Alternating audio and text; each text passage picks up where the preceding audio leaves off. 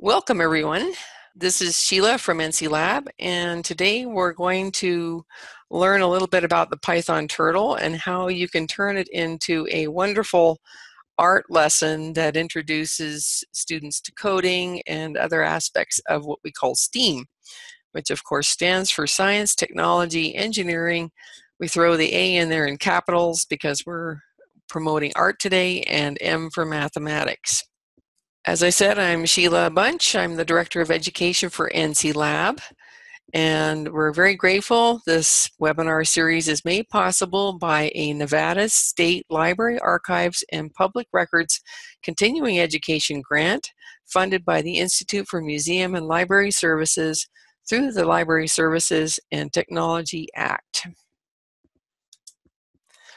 For those of you who aren't familiar with NCLab, we provide a self-contained desktop platform where you can learn and use computer programming, modeling, and many other STEM skills. The way you learn is through self-paced, self-graded courses. This is nice for institutions where they don't have a computer expert on staff. You can simply set up your clients or students, whatever the case may be, with an account, and they can learn themselves. Once you've learned a few skills, then you want to apply them, and we do have apps in the Creative Suite to apply the skills that you learn in the course. We'll be looking at the Python Turtle app today. And then thirdly, we are building a number of hands-on activities. So what you learn on the computer, you can bring those skills to real life applications, and vice versa. You can do real life activities to help reinforce what you are learning on the computer. So today I'm going to introduce turtle drawing programs. There's a little history behind them, and very briefly address brain learning, a little bit about multiple modalities of learning and about sensory motor skills. You're going to learn how to use some pre-made scripts that come with the app to create endless variations, and you can also use the scripts within the Python I course. You're also going to learn a little bit about exporting files for artwork, 3D printing, and 2D cutting. We're going to emphasize 3D printing today. And we'll walk through creating a pendant and the 3D modeling process. So, turtle drawing programs. Well, this goes back to the mid-60s. These were people working in Boston. Some of them were associated with MIT, and there were other companies there at the time and other educational institutions involved. Seymour Papert is probably the most famous of that group. Really was a key player in computer programming education throughout his life. And so these are some of the members of the team: Wally Ferzig, Seymour Papert, Cynthia Solomon, and that's a picture of her on the right, Marvin Minsky, and there were others. They developed what they called Logo, which is Greek for thought, as an educational programming language. There were some previous attempts to develop educational languages for kids. They felt that they were not appropriate for younger people, so they came up with their own. And one of Cynthia's key roles was trying out the program in the field with kids. She's also very much a hands-on developer herself. She was in computer programming before they came together to develop Logo. And she's now 80 years old. She's still around and still very passionate about computer programming education. So one of the resources I encountered when I was checking into the background on this was a wiki space that she developed. Lots of good first-person information. She's sharing some of her archives. I also noticed that Wikispace is in the process of shutting down. It's been around for a while. It's what has been used by teachers for many years. Many classrooms set up their own wiki spaces, but they decided as a company that it was going to be too costly to overhaul the site, and it was really in need of an overhaul, so they're simply shutting it down. So if you're interested in learning more about Logo, there's the URL at the base of the screen, and when you get the slideshow, of course, it'll be a live URL, and it's kind of fun to browse. It's very kid-friendly. There's nothing there that you have to worry about for kids. This is the first turtle built by Marvin Minsky that was used at MIT. It's a floor turtle. If it looks like a vacuum cleaner, well, yeah, it does kind of look like a vacuum cleaner. It actually is built from parts that he found in a Department of Defense junkyard. And it's based on a design that came out of Great Britain. It's actually a type of robot. And why is it a turtle? Well, it sort of looks like a turtle. It has a shell. It has 4 wheels, so you can think of those as the feet sticking out, and hence the nickname. So this is a physical object. This is a wired turtle. It had a tether attached to the computing device, and eventually they came up with a wireless one, so you weren't limited to the length of a cord. And you can see the inheritance in Lego Mindstorms type devices that communicate with the computer, and various iterations of turtle used to teach programming, including ours. So the turtle could be a physical object. It could be just simply a blinking cursor, a triangle. We use a little turtle icon, and its main function is to draw lines. This graphic output provides powerful instant feedback to the written code. So you can be writing a script. How do you know it works? Well, you see it work as a visualization. I'm just going to show you this. So there's the floor turtle, and you can see it has a white pen coming out of it, and that's actually doing the drawing. So it's doing its turns and its forward motion, inscribing arcs. So think of this when you're looking at our turtle drawing on the graph. Here's an example of a turtle drawing on a floor, and this is Marvin Minsky's turtle. One of the key features of turtle drawing programs was that they created an environment, and sometimes these are referred to as worlds, and this allows for play. You're not just learning from a linear set of instructions. You can just invent what's going to happen with that turtle. At that time they called it constructionist learning. Now it tends to be referred to as constructivist. They really believe that children could experiment and try different patterns, goals, attributes, and levels of complexity, and in effect teach themselves by playing. I recommend getting some books out for your students. They've all published extensively, and the books are well worth reading. So there's a library connection for you. Okay, so I'm going to touch briefly on what I really sort of have developed a dislike for right side of the brain. I just call it the creative side, because there really isn't a side. It's been a habit to describe creative people as right-brained and logical people as left-brained. The MRI data does not back that up. There is some specialization in each hemisphere, but what has been determined is that most functions can be done by either hemisphere. But this is really important from a survival standpoint. When your brain gets injured, it has to be able to heal itself as quickly as possible in order to function. So it'll learn what it needs to learn unless there's incredibly severe damage. So we know that this is not true anymore, but you look at any individual, and for whatever reason, biology, environment, education, everybody has their own mix of logical, linear, lateral, even random approaches to problem solving and creativity. So we do know everybody learns differently, and that's okay. We want to bring all these different brains to the table. This is how we generate new approaches to problem solving, by putting our heads together, and we're very grateful that we're all different. The other factor is that this is a plastic mixture. It's been shown time and time again that that people can learn after a stroke, that people who have disabilities that they are born with can be taught in areas that previously were considered impossible. And so this is something to keep in mind too. Even though someone might come to you and appear to be very narrow in their approach, that can be changed.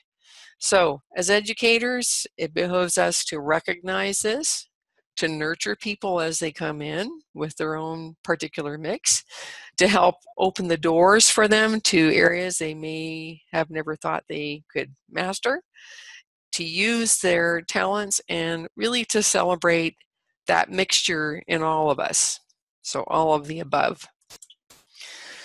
The other thing I want to touch on briefly is Piaget's research on how people learn, and his stuff is really ancient at this point. It's 100 years old, but it still holds up pretty well. And the starting point in learning for babies is sensory motor. They're just using their senses and their motor skills to interact with the environment. It starts with putting everything in their mouth, and it goes from there. But one of the concerns right now is that we're so wired in that we're taking time away from developing what you might call natural sensory motor skills. Are we developing sensory motor skills? Of course we are. They're developing a little differently in the past. And I know as a teacher, I saw this in school, that kids were losing some of what used to be quite well developed by the time they came to me in 3rd and 4th grade.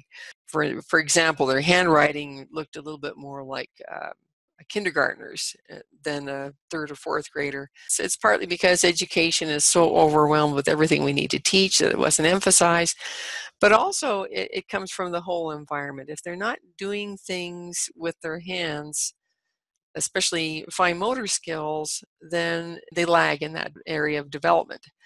So this is something we're called upon to keep a balance, in my opinion, that we want to develop those skills in both what you might call the real world and the simulated world. We need both.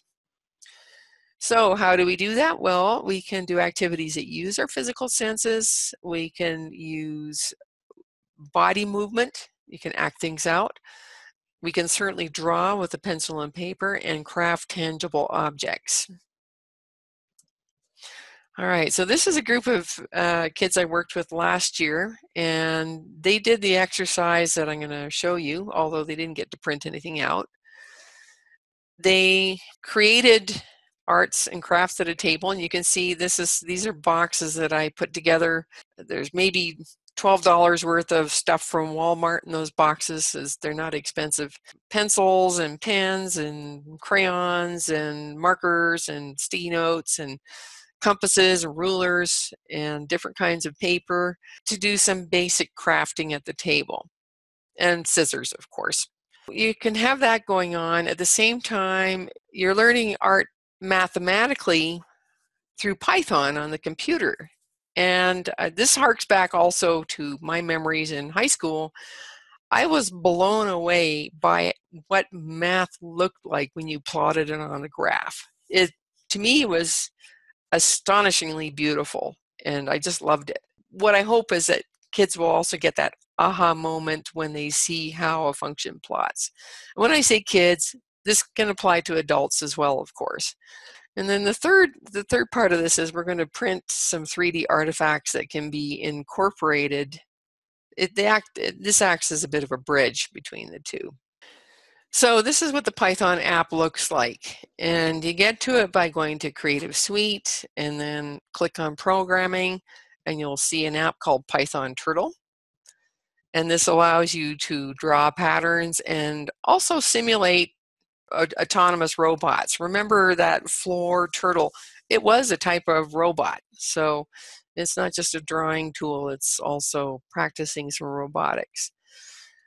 I do have a link here at the bottom to a video that Una Gulper and I put together about a year ago. She used to work for the Carson City Library. And so you'll have that link, and it's a nice little tour of how to use this app. I am going to leave the screen for a moment because I'm going to walk you through it live. So here's the desktop. I'm going to close that too. I don't want to show that. All right, so there's Creative Suite and Programming and Python Turtle. I'm making that a little bit bigger, and I'm also going to enlarge the font a little bit. In fact, I'm going to go a bit more. We can scroll it because I want to point out some features to you. Okay, so one feature is anytime you see the code in sort of a brownish color with a hashtag in front of it, these are known as comment lines, and you can write anything in there and the program will ignore it. Okay, so these are typically used to help describe what's going on in the program. For instance, on line 3 here, it says edge length, and then on line 4, it says E equals 30. You have a pretty good idea that if line 3 says edge length, at line 4, that's exactly what's going on. It's setting an edge length to 30 units. Then the next line says line color, and in this case, the color is set to gold. And next, we're creating a turtle. This is an instance of a class of turtles, and her name happens to be Tina. Now, this is sometimes kids have fun with this. They could call it anything, and they could call it George, but then all my script would have to be George. You can name any instance of a class anything you want. And then we're going on and we're specifying some qualities of the line. So the line width is 3, the line height is 3, and that's important for 3D printing. And then the line color is set by this value up here, or this name up here. And then this program is set to make random combinations of loops. So it's importing random, which is a library, and then it's setting the number of polygons as a random integer between the values of 4 and 10.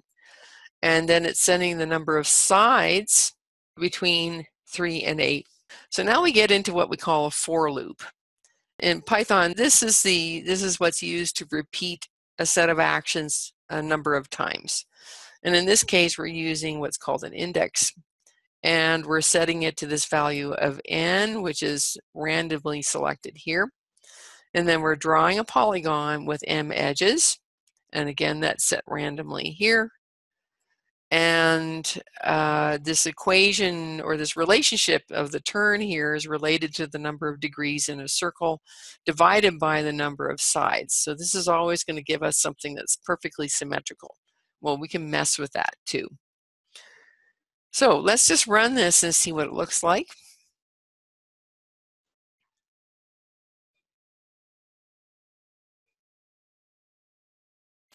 All right, and there we have the polygon itself is a hexagon. So the random value that was chosen was 6, and then it's repeated 1, 2, 3, 4, 5, 6, 7, 8 times. So the n value turned out as 8. So if I run this again,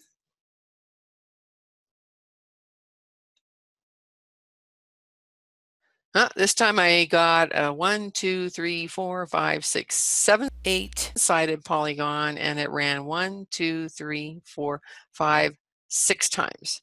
So every time I run this, it's gonna roll the dice on the number of sides and the number of times that polygon is repeated. And it looks like sometimes it has its favorites. Okay, there's another one. All right, now we can throw in a little extra fun here too. We can choose a random color. So we can go Tina ran color, just like that. And now let's run it and see what happens. So you can see that this time it changed colors randomly every time I drew a new polygon. That's because I put it in this part of the loop. Now let's say I'm going to just comment that out because I don't want to disturb the piece here. But this time I'm going to put it in my inner loop. Tina ran color. Okay.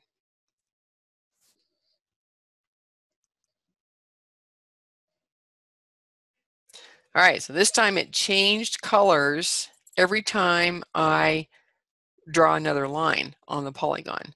So it gets quite colorful. There's other things you can do. You can set, and we've talked about RGB values before, you can set RGB values. But then we can do something with this drawing, and this is a three-dimensional drawing. You can see it's fairly thin.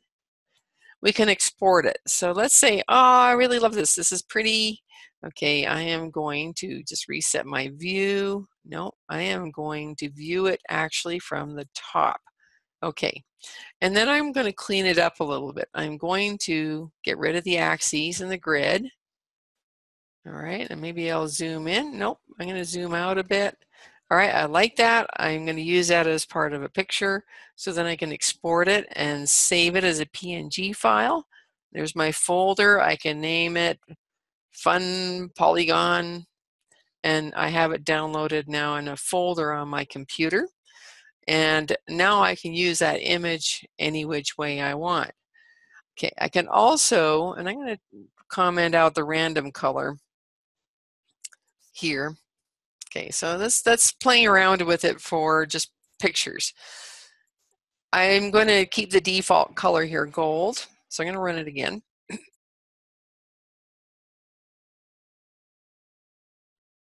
Okay, this time I have a design like this. And let's say I want to use this to make my pendant. I'm going to put a little hanger, I'm going to maybe hang my rope at this end.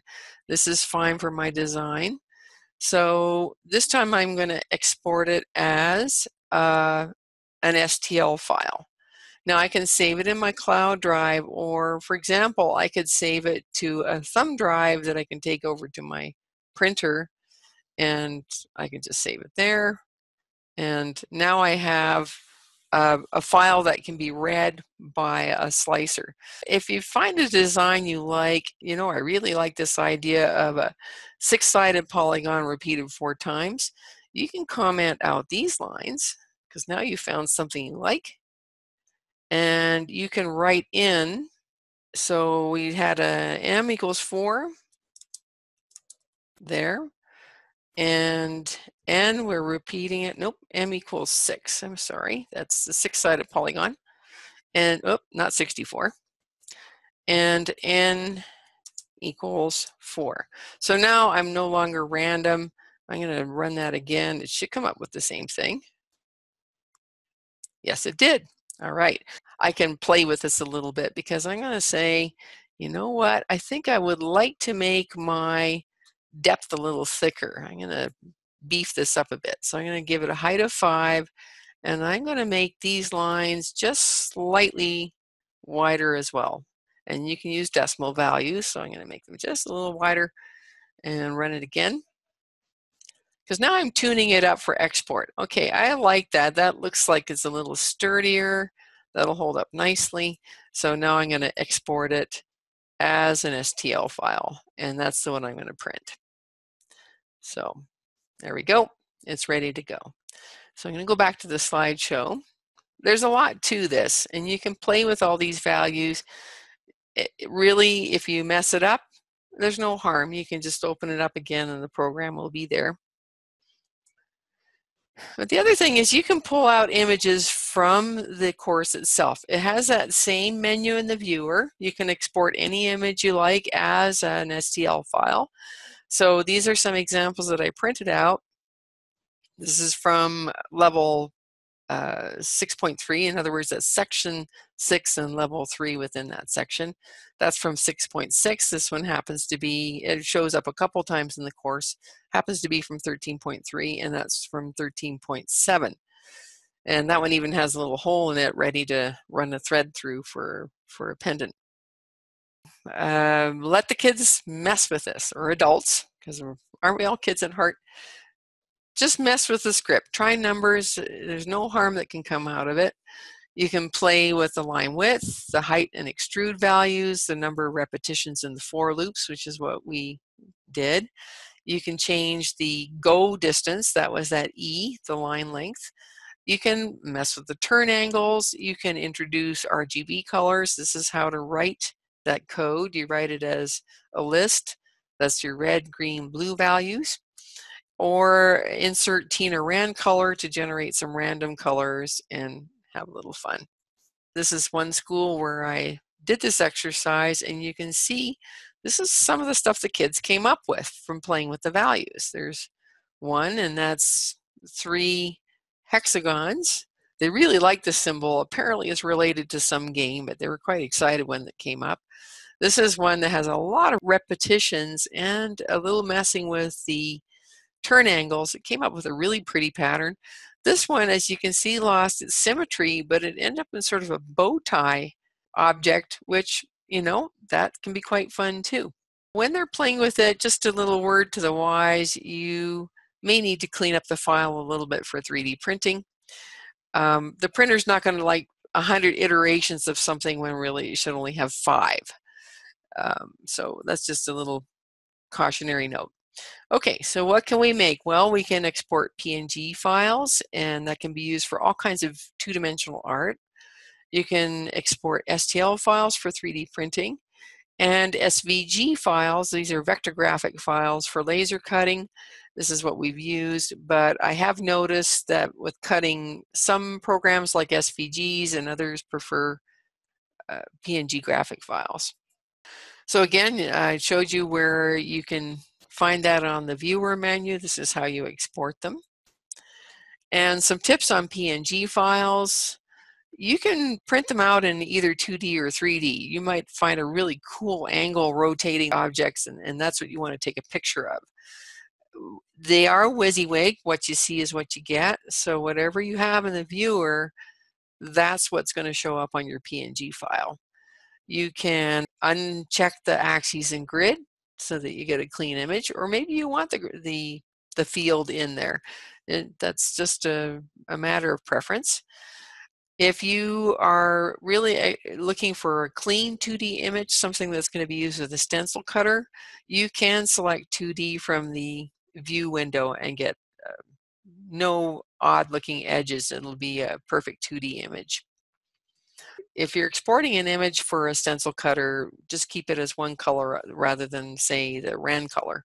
So here's an example of using some PNG files. I just made 4 different objects and exported them. And I just built this in Word. I just imported the images into a Word document and played with them, scattered them about, resized them. What's really fun though is if you start getting into a graphic arts editor, and that can be anything from Paint, which comes on a Windows machine, could be something advanced like Adobe Illustrator or Corel Draw, or if some of you might be familiar with GIMP. And basically you can use PNG images in any program that will import pictures.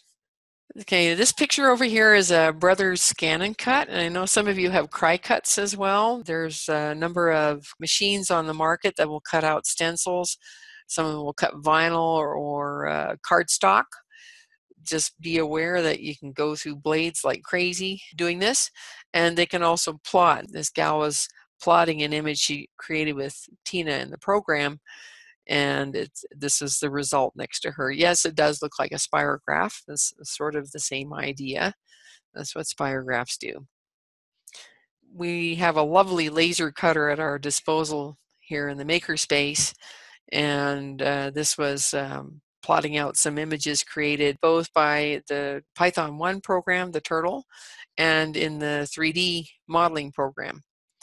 And these are 2D images. The third dimension comes from the thickness of the material, so you are working with 2D images. So I have a couple of links here. One link is some designs that you can download. This is from our blog page, so you can see there's a bunch of designs. And the other link is a video. Well, it explains our experience with laser cutting, but it also has a video showing how laser cutter works.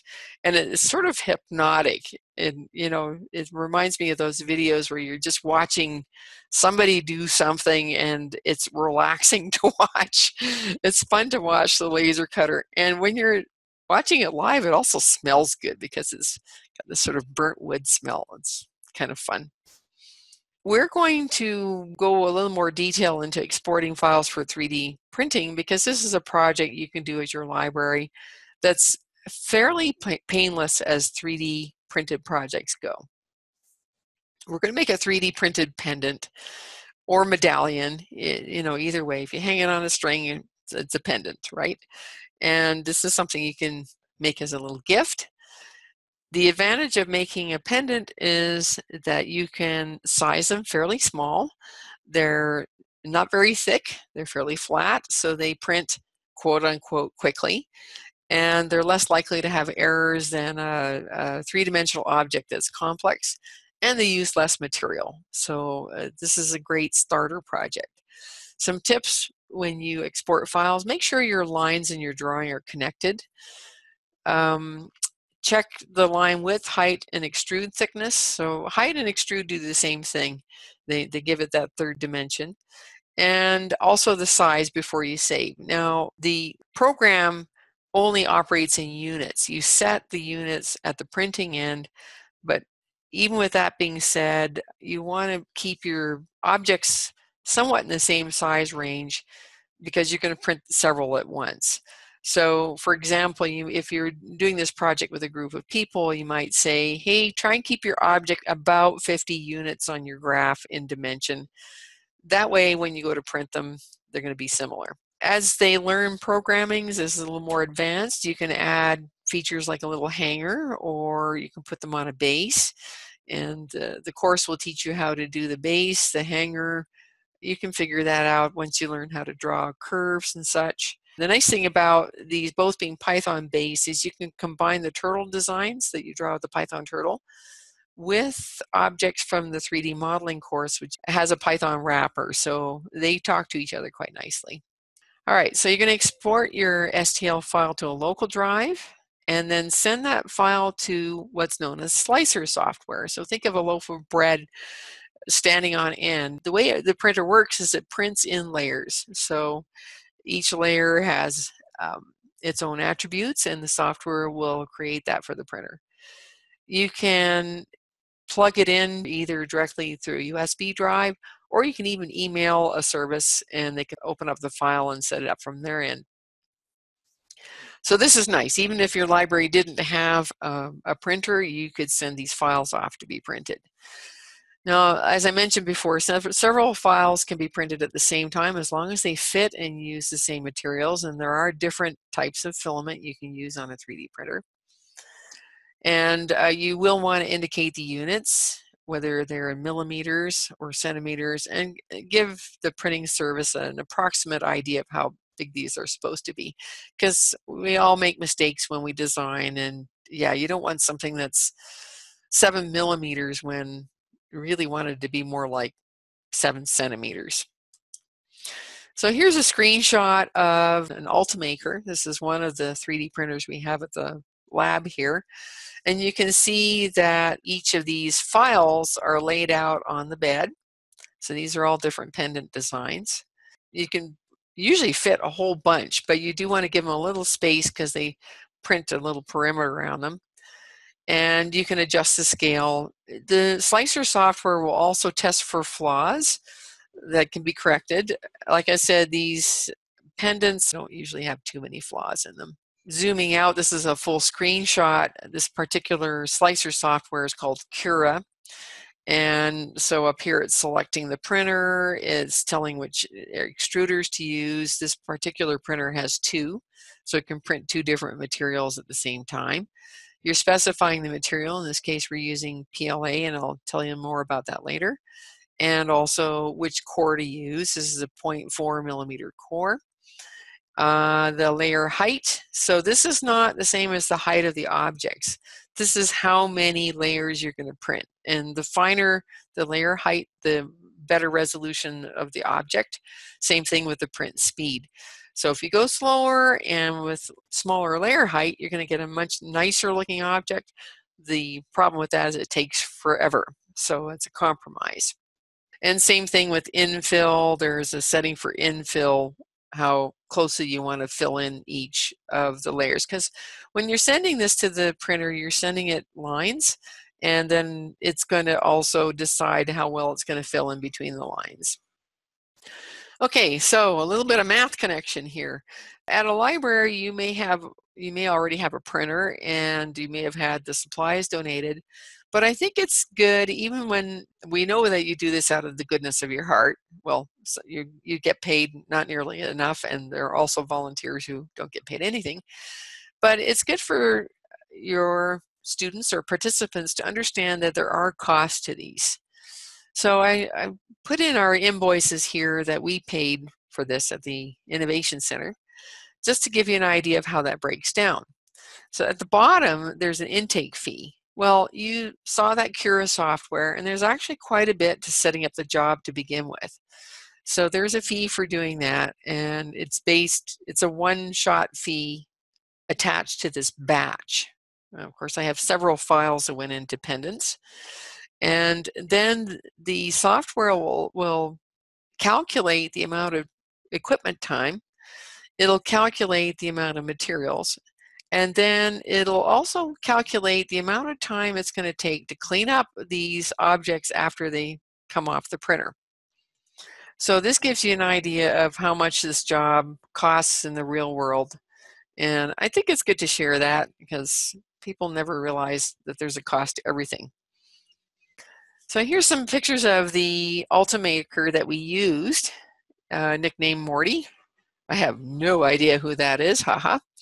Anyway, there's the bed that it's going to be printed on and the print head, and you can see this goes up and down. And then on the back, you can see these two reels of filament that are fed into the computer. And there's a readout on the front that tells you how much time you have left. Patience is a virtue. Don't expect to do this in the last 15 minutes of a lesson. It's likely to run when the participants are not there, or they might get a little bit of experience of it, but it takes a long time. This particular job took almost 5 hours. All right, there's some close-ups of these pendants being printed, and you can see there's a little skirt that's laid down around the outside that helps keep it in position as it's being extruded. And this is what it looks like when it comes off the printer, and you can see the skirt around the outside. This is a close-up. This is plastic. It's a little messy. So we're going to want to get rid of the skirt and maybe just clean up a few things here and there in our prints. And this is me peeling off the edge. You can see most of the time you can get it off by hand. It's not exactly perforated, but it's a fairly loose connection to the object. You can take it off, and there's the mess left over after these are cleaned up. And you might want to take an X-Acto knife to it as well. You know your students as well as anyone as to whether they can handle X-Acto knives or not. You can see the spiral broke when I tried to clean it up. That could be glued together, or that might be a nice little lesson, and next time I'm going to make it bigger and thicker. But all in all, these cleaned up fairly nicely. Okay, so this is something I haven't done yet. I ran out of time, but I'm going to play with it a bit, and I'll add some pictures to our post on our community page. You can paint these, and actually PLA is the best material for painting. So this is getting on to your back to your fine motor skills and offline art. PLA stands for polylactic acid. It's a bioplastic made from corn. Some of the disadvantages is that it's brittle and somewhat sensitive to heat. You can take advantage of a low melting point and anneal it to make it stronger. So look up annealing PLA and see what you can find on the internet. You can use a low temperature oven to do this, and you know, as always, whenever you're dealing with heat, you need to stick around. Don't go off and play video games or go for a walk in the mountains. You need to be there when you're doing it. So a nice way to present this at the end would be to maybe tuck the pendant or the medallion inside a matching card with a PNG image on it. So you're getting lots of art for your exercise. Just a very quick overview of the course, and Dr. Solon, of course, builds the courses, and he describes what is going on very well, sometimes quite poetically. So this is what happens in the first part of the course. You're learning some basic fundamentals in programming, and it doesn't matter whether it's Python or another language. There's always something that repeats a function. In Python, it's called a for loop, and there's a lot more to for loops than what I just said. You're working with variables and functions, then you get into conditions, Boolean expressions, and Booleans are really at the heart of programming, period. Everything you do is either true or false, and it builds from there. When you get into quantum computing, that might get a little more complicated, but for now we're really working off of Boolean expressions in everything we do, or Boolean values, I should say. You can work with lists and while loops. So these will all draw you something, and you get that nice representation in the other screen. And if you like it, like for instance, this crown could be exported and printed on a 3D printer. The second part of it is really getting into the turtle as a robot. And Tina does have this sensor. It can measure the distance between it and an object, which is an imitation of, for instance, Google uses LiDAR in the self-driving cars. Python's got great sensors. So you can use a color sensor to detect colors along the pathway. Tina can simulate all kinds of tasks and mazes in a way that's a little more advanced than Carol. And then the third part of the course is just really bridging 2 dimensions to 3 dimensions, and also working with these multi-parameter programs where you can write your script and then play with the parameters outside of that script. So that's getting into closer to developing an API, which is where the users might only see the input screens to put the parameters in, and they don't mess with the code underneath. And this is something you learn how to do in Python too. So after you finish the course, you get your lovely certificates, and as with the other courses, we redesign these so they look a little more professional. They don't have kids' drawings on them, and they could be put into a portfolio. It'll explain what you've learned. Once you finish Python 1, you can dive into Python 2. And we'll do a webinar on that at some point. Or if you really like the building and modeling, you can go through the 3D modeling course. And I really encourage you to explore software that takes advantage of these designs. That's a whole other world. You can take what you've learned in Python 1 from the turtle and explore these other types of software. You will be getting a PDF that's a lesson plan, and this is an idea that for a Mother's Day card and a pendant. Last year, the library in Hawthorne did a wonderful Mother's Day card as part of a STEM night. So this is combining the two and gives you an idea of how much time you might take on each part of it. You can play with the app and come up with an idea that you're going to print out as a 3D printer, do some sketching on designs for your card, then go to exporting that file and exporting the image. And of course, the file is going to take forever to print. It probably won't be available until the next session, but in the meantime, you can make your card. Then when you come back, you can clean up and finish that pendant, maybe paint it, string it on a ribbon, and if you have time left over, explore the course. So this is roughly 3 45-minute sessions with the idea that you're going to print those pendants between session 2 and session 3. I also have a suggestion for a camp, which breaks down into 6 sessions, where same idea, explore the app, and weave it in with exploring the course, because the more you know from learning from the course, the better you can use the app. The app will make more sense. So this is going back and forth between doing the heavy lifting in the course and playing with the app. At the end, once you've done all that, to go and explore some digital art online. There's some absolutely fabulous stuff out there. So what did we learn about today? A little bit of background on turtle drawing programs. They have been used for half a century at least to teach computer programming. A little bit on why we want to use art to teach programming. You're definitely accessing different parts of the brain, maybe attracting an audience that never thought they could program. I have to tell you, This is how I got into science myself. I was an artist. I went to art school at the museum on the weekends. I decided to take biology because I wanted to learn anatomy. As it turned out, high school biology has very little to do with anatomy, but was amazing to me because it described everything around us in terms of systems that completely blew my mind, and I went into sciences instead. So again, this is a way of inviting people into this world from a different perspective. And a little bit on how to use the pre-made scripts in the app to create all kinds of variations. Really, don't be afraid to make mistakes, and you can pull them out of the course as well. We ended up by walking our way through a 3D printing project to make the pendants and create a tangible object for our efforts. As always, I invite you to join the community.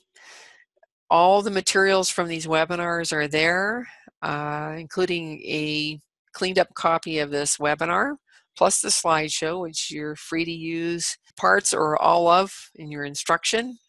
You will get the lesson plans and anything else I can think of that's helpful. Feel free to contact us anytime at support@nclab.com. There's a yellow button right on the desktop to do that. By phone, if you have an emergency and need to get a hold of me right away, that's usually goes to me. It sometimes goes to someone else. And remember that you also have a link to all kinds of instructor resources for each of the courses by clicking on instructor resources. Whether you go to community or instructor resources, you will be prompted for your username and password because you have instructor privileges and you're getting access to materials that are exclusively for instructors. Thank you very much for joining me here live, and please feel free to share these material with your colleagues. If you have any questions at all when you go to do these activities, just to give me a holler, either email or through support or through the community. Thank you very much for joining us again, and have a wonderful day.